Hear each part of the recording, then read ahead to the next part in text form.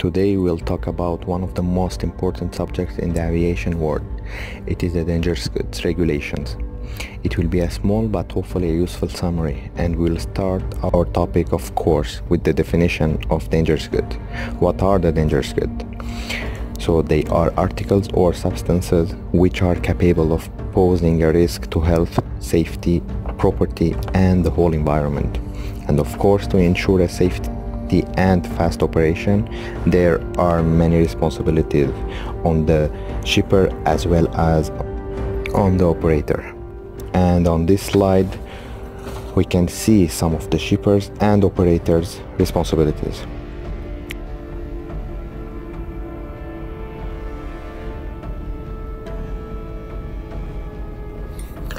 Some of the dangerous goods are permitted in the passenger baggage, and for that we have 4 different groups based on different requirements. Group 1 includes items that require the approval of the operator and are permitted only as a checked bag. Group 2 includes items that require the approval of the operator always and are permitted only as a carry-on bags. And here I should mention the difference between checked bag and carry-on bags. Checked bag are the bags that you must give and check in at the airport counters. On the other hand, carry-ons are the bags that you are allowed to bring with you into the aircraft. Group 3 are the items required the approval of the operator and are permitted in either carry-ons or checked bags. And Group 4, and it's the final group, it includes the items that do not require any approval. Classifications and labeling. Dangerous goods are divided into 9 classes based on the specific chemical characteristic producing the risk.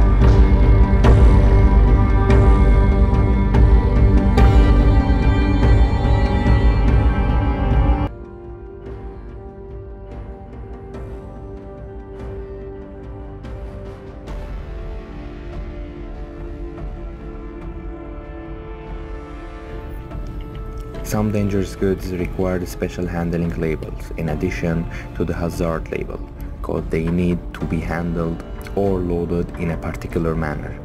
And in this case, there are special signs that should be clearly indicated on the dangerous goods shipping boxes. Here are some examples on the next slides.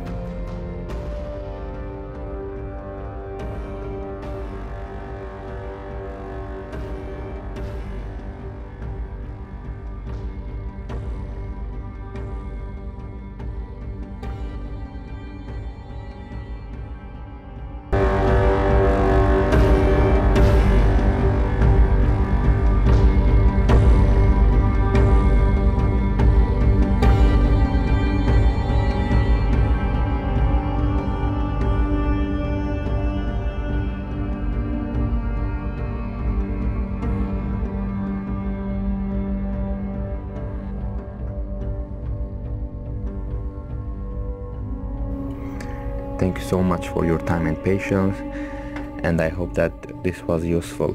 See you soon.